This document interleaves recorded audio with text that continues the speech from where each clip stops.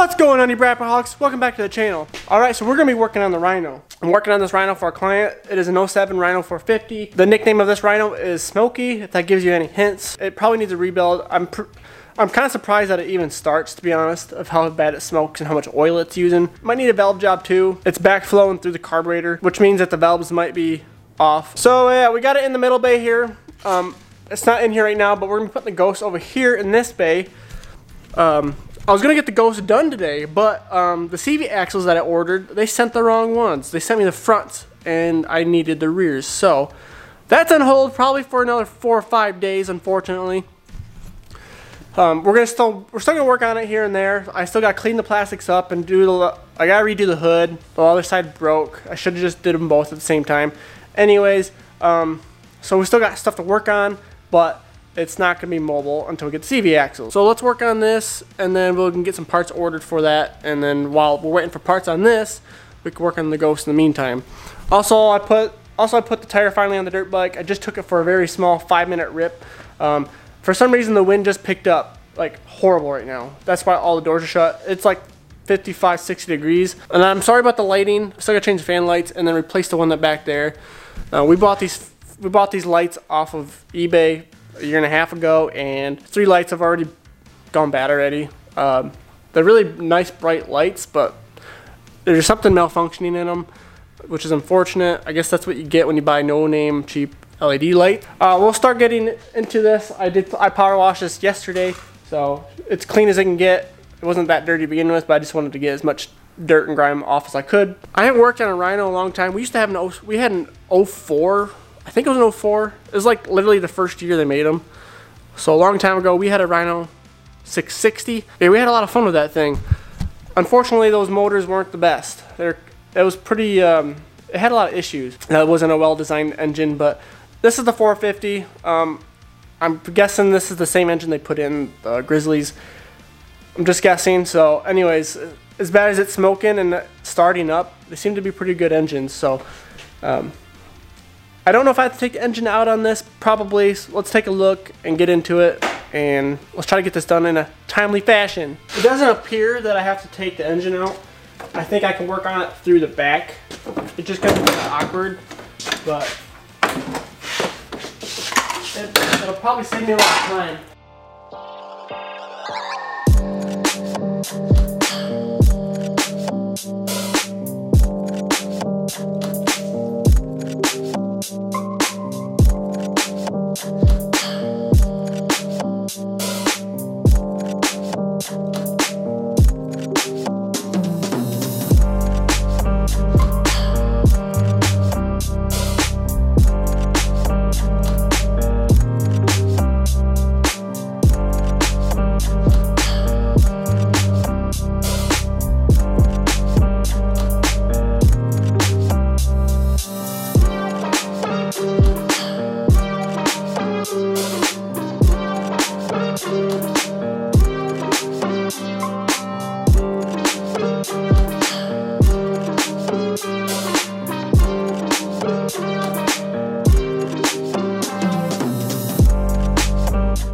Alright, so I got the head out.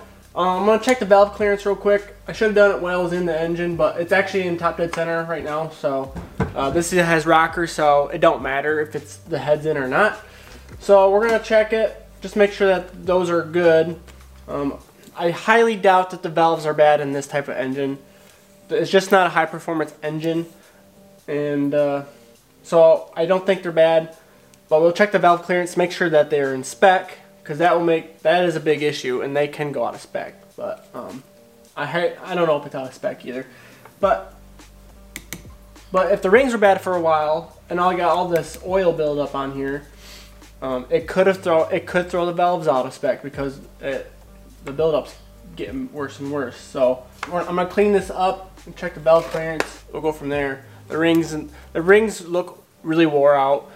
Piston, the piston looks wore out too. I don't see any cracks yet, but I haven't taken it all the way out. I mean, just as it's smoking, I'm going to replace it anyways. These are my feeler gauges right here. Yes, they are about 1 foot long.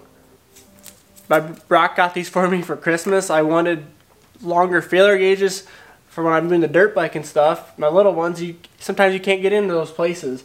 So this is what Brock found.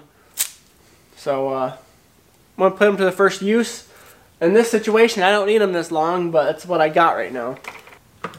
All right, so intake is between 0.06 or 0.1 millimeters. I like to start right in the middle, so we're gonna go 0.8.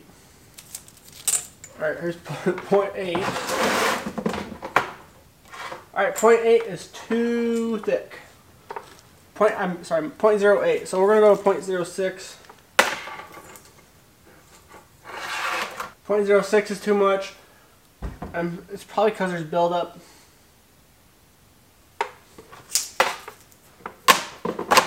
Try cleaning some of this off.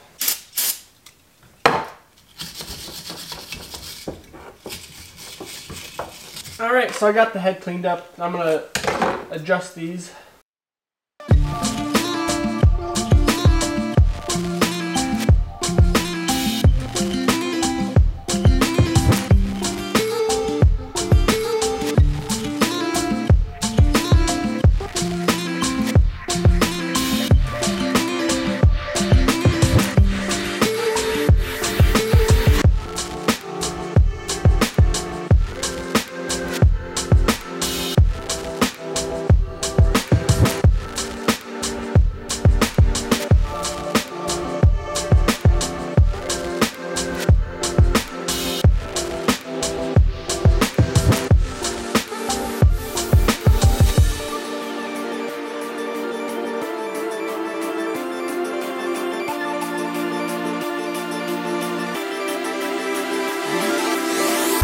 Alright guys, so it's been about 5 days. The parts came in. Now we're going to finally put this thing back together and hopefully get it out here by the end of the day. Because tomorrow I'm going to be doing some odd jobs at the farm just to make some money on the side. So I need to get this done hopefully today. Otherwise, my client will be waiting longer than I'd like them to wait. So I was kind of holding off on taking the gas tank out, but I think I really need to take it out so I can get to the crank and time this machine. So that's the next step, is taking the gas tank out. And then I'll take the piston rings out and then put everything back together, and then I can time it, and hopefully that's that. I guarantee you this dirty air filter is the reason that it went bad. So got a new air filter for that. I got a really nice one for them. So let's get down to business.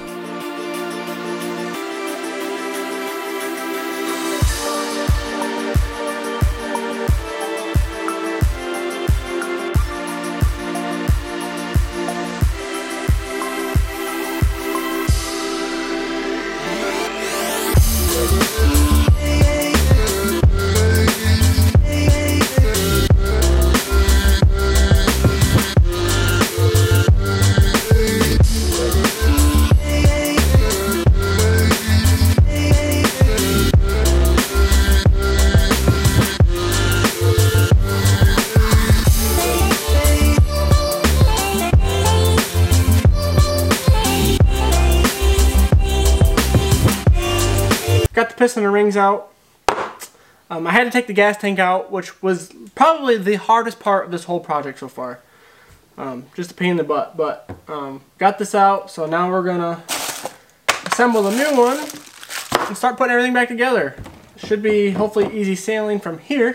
Went with the Yamaha pistons and rings. I've had pretty good luck with them in the past and good value.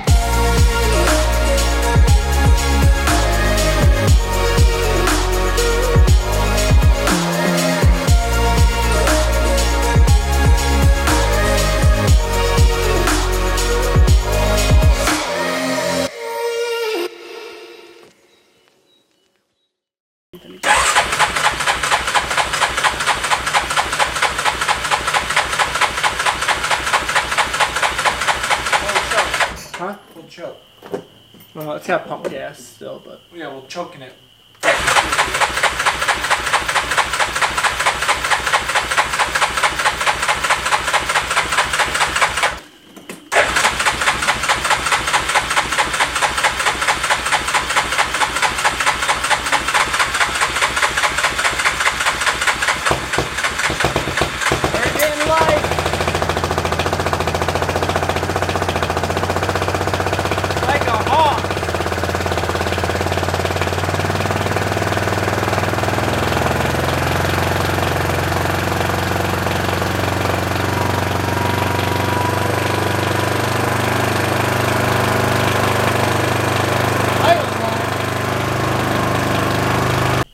Alright guys, this is the end of the video. I got it running. I just got to button her up. I do need to order a new choke cable for it. Other than that, it is done. And we'll have it out of the way here soon. So thank you guys so much for watching. Please leave a like and subscribe. You can follow me on Instagram, follow me on Facebook. You can follow my second channel. All the links are down below. And I'll see you guys in the next video. What a typical sight. Kawasaki owner always working on his machine. A tune-up. Seasonal tune-up. It is a always down tune-up because it never runs right. That is a false statement. And Hot Tamale's getting some love right now. Putting new brakes on it. And not going to get into the CV axles. They weren't bad. I was actually going to borrow them for the Ghost. But anyways, I got to put them back together. And then we are putting new ball joints on the tie rods. So that'll be a video shortly.